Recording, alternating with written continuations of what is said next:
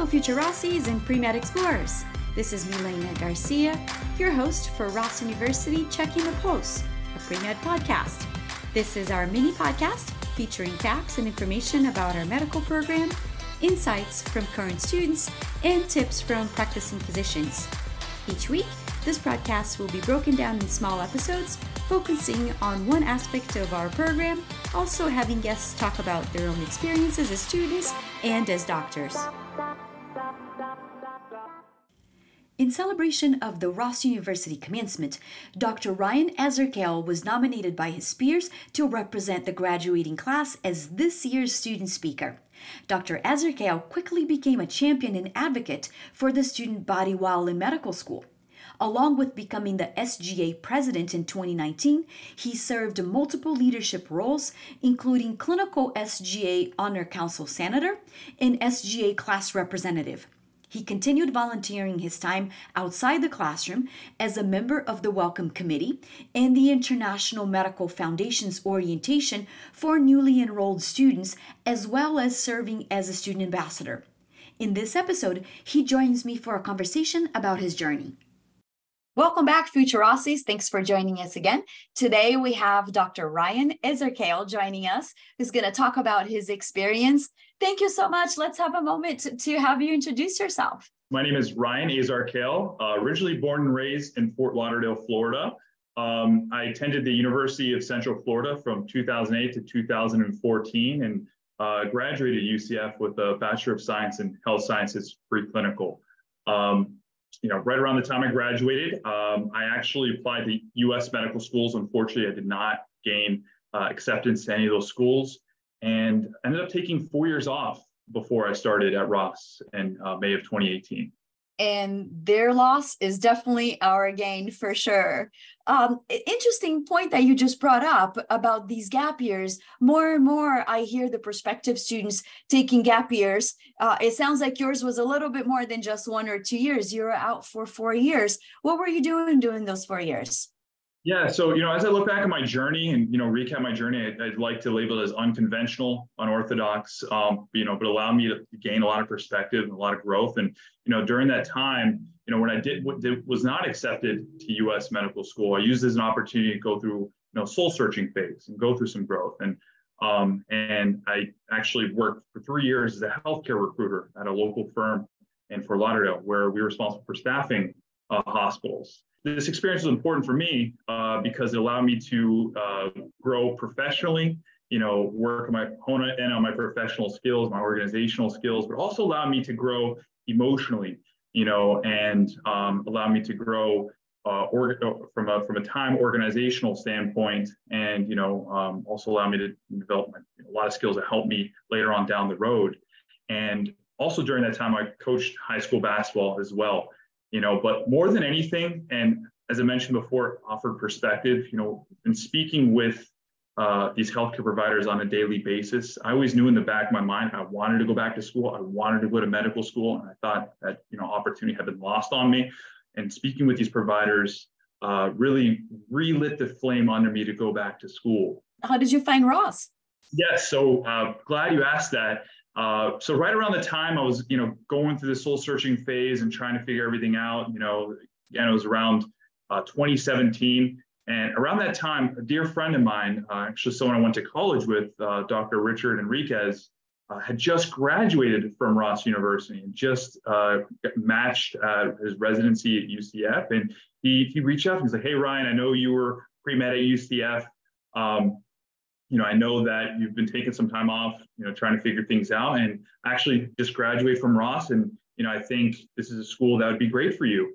I think it's something you enjoy and also be, find success at." And he, told me all about, how family oriented the culture is there and how they provide you all the resources and tools necessary to do well and succeed. And, how they give you that opportunity. And, when I spoke to him and when he provided that glowing endorsement, that's when I went ahead and shot my shot and applied to Ross and reached out to admissions and got more information. And truly, it was, very opportune timing for me and very life altering, as you guys can see. Yeah. So.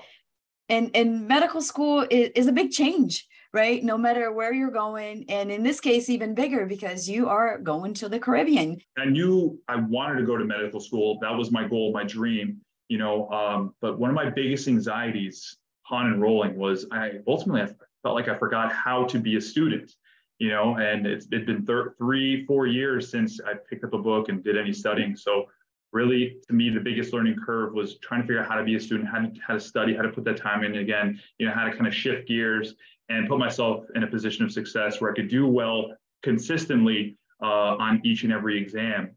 And, that was the biggest learning curve for me. But, I'll say upon enrolling at Ross and being there at the campus and having those resources, gave me an opportunity to kind of tap into those things and realize, where were things that I needed to improve on, things that I could do better, and where my weaknesses were, where my strengths were. And these are departments such as tutoring.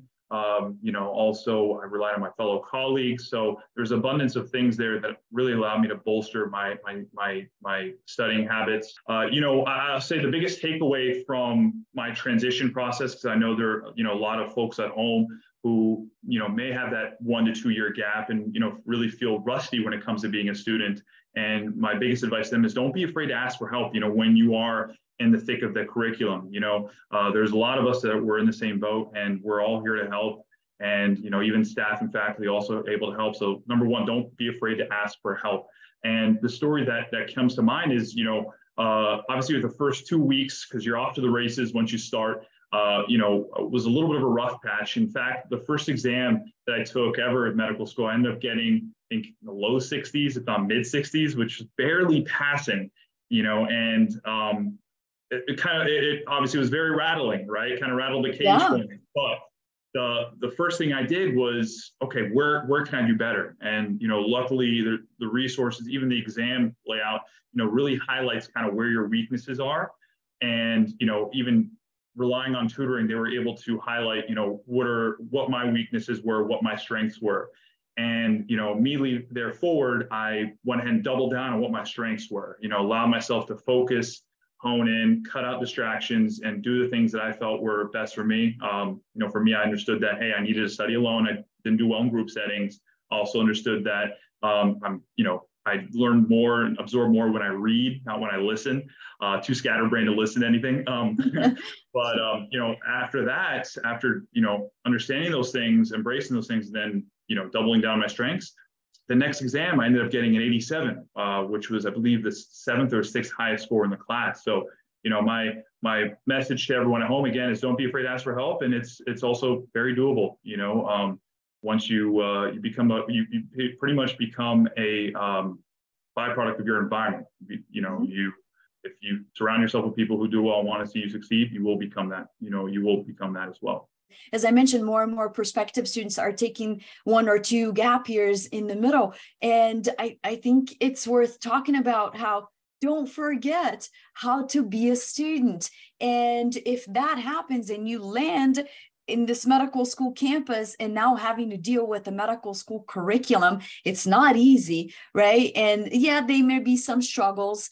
Find the help, find resources that will help you succeed. And obviously you did. You have a list of accomplishments here. I was trying to write down, like, even lost track of everything that you've done on campus. So I want to highlight some of your accomplishments here. Ryan, what was your number one accomplishment? My number one accomplishment, especially when I look back on these 4/5 years, is my time as SGA President. It was the crowning accomplishment for me because it's when you have that role, you're representing around 1,500 students on the campus. A lot of that comes with a lot of responsibility. You also have an executive board around, I think, 12, 13, 14 people, and you're working with staff, also senior administration on a weekly basis on how to optimize the student experience. So, that was something I didn't take lightly. I wanted obviously the best for my colleagues, wanted to ensure a successful semester. To me, that gave me a joy to be able to have pave and leave that legacy with the school and be able to make connections not only with the students but also with the senior administration, and help make change for the future, for the betterment of the future for students. So that to me was the crowning accomplishment. And because of that, after serving the term, finished basic sciences after that, that actually led me to serving as clinical science CSGA, so Clinical Student Government Association Honor Council Senator, for clinical sciences. It has to come with a lot of responsibility, a lot of leadership, right? All good characteristics to add to your CV as well, and your repertoire and your skills. Congratulations. And continuing on with the list of accomplishments, I know you also got involved with research, right? Tell me more about the research. Yeah, so I would say that was probably one of my biggest proud parent moments, in publishing the research, being able to give back to the healthcare community, being able to advance the healthcare field, really leave my fingerprints on healthcare. I'll say it was one of the most proud feelings I've had. It's hard as a medical student to kind of get your foot in the door with research, right? I found it, mildly difficult, but the biggest thing for me was networking. I think that's really the takeaway message for, if you're having trouble finding research or you want to pursue research in the future, my biggest thing is to network. For me, it came during my time at Cleveland Clinic, during surgery rotations. I networked with the residents, networked with the senior residents, attendings, even the fellows, and wasn't afraid to ask, hey, do you guys have any research projects you're currently working on? Anything you may need help with? And eventually I was able to connect with, one of the senior residents. He said, yeah, Ryan, we have this project in the works. If you don't mind, we'd love for you to help contribute on the discussion, the conclusion. And I was like, yeah, absolutely, count me in.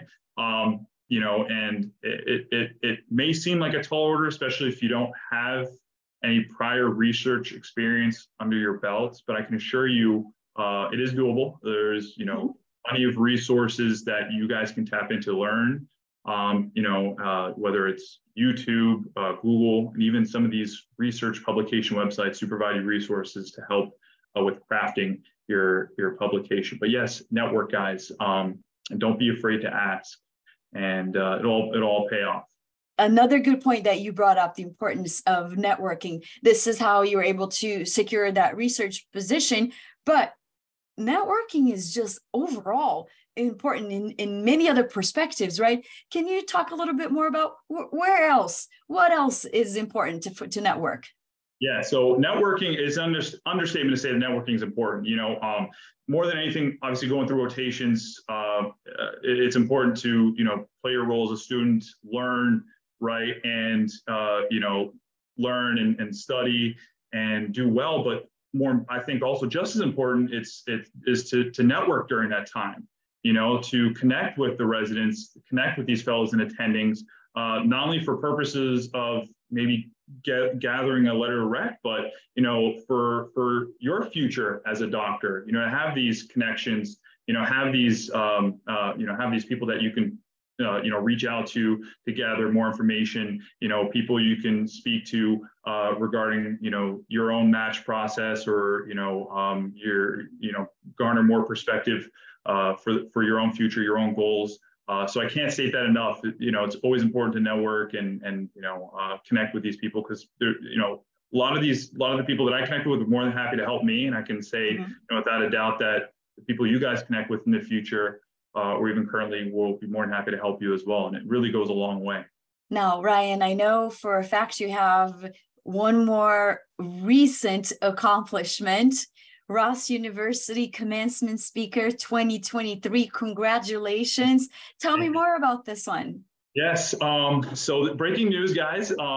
Actually, by the time you will be seeing this, I will have already given the speech, delivered the speech. So knock on wood, hopefully it goes well. Hopefully I don't crash and burn there on the stage. Although I'm confident that it'll go well. But hopefully, by the time you guys see this, that'll already have been delivered. And so I was just received the news, I think, about a week and a half ago, and this honestly is the highest honor and privilege I think that's been ever given to me. And Super excited, all the emotions, anxious, ultimately I want to do well and speak well on behalf of the students and, on behalf of the school and especially on behalf of the families as well. And so, definitely looking forward to the moment. Also speaking back to, the leadership, that ultimately what led me to this moment was the fact that I always wanted to pay it forward to the student body, especially upon entering Ross, the students have always been there for me. They've always rallied around me, and it's always been such a tight-knit group, such a family-oriented group, and people have always gone out of their way to help me. And, the reason why I pursued leadership in the first place was to pay it forward to them, pay it forward to the students, and help the students, be their voice.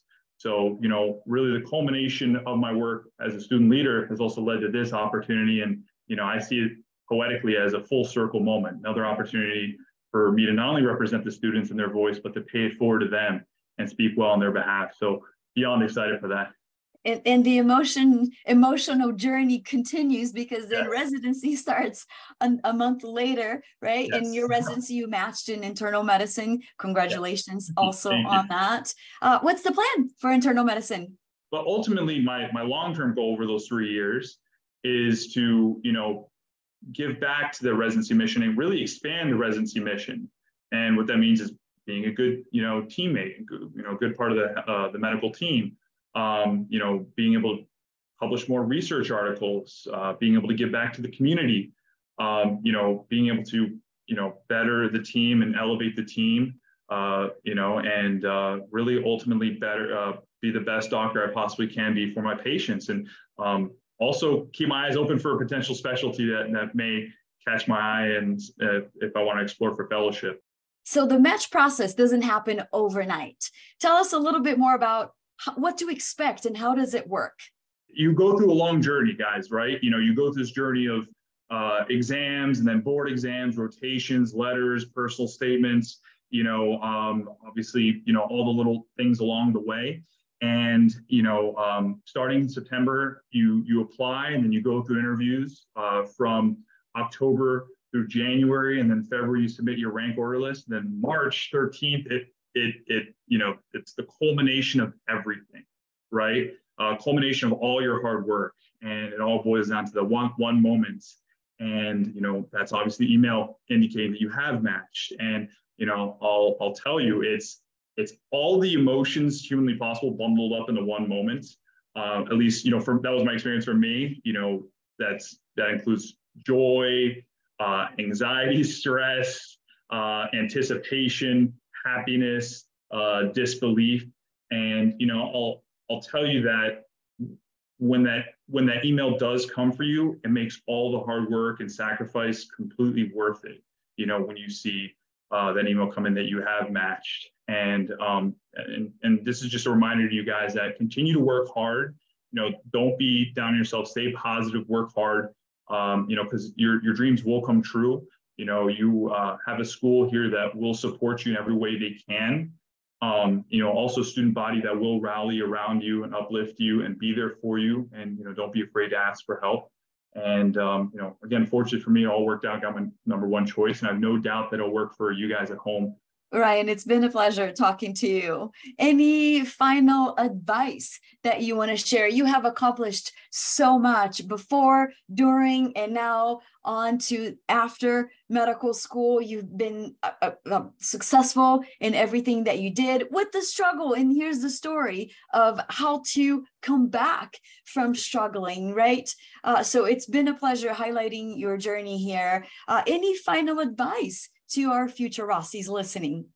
My take-home message for you guys is, medical schools, you get out what you put into it. It's doable.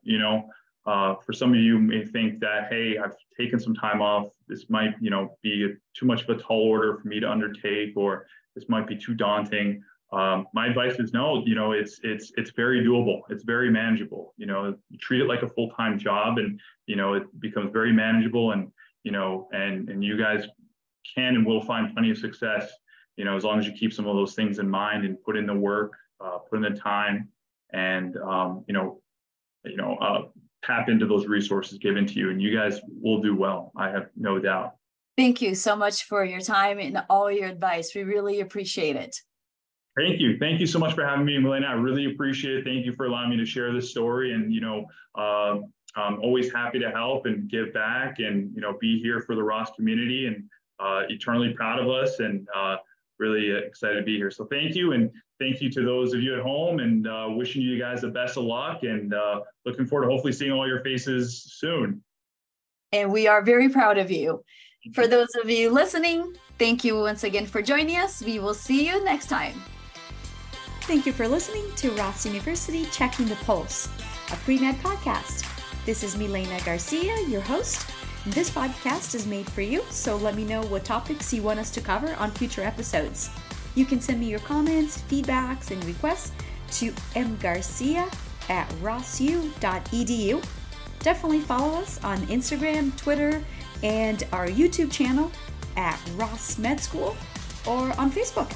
If you're listening to this podcast on iTunes, I am working my way to 5 stars, so remember to send me your comments and let me know your ideas. If you're on Spotify, remember to click on the follow button to get our future episodes. All right, see you future Rossies and Pre-Med Explorers next week.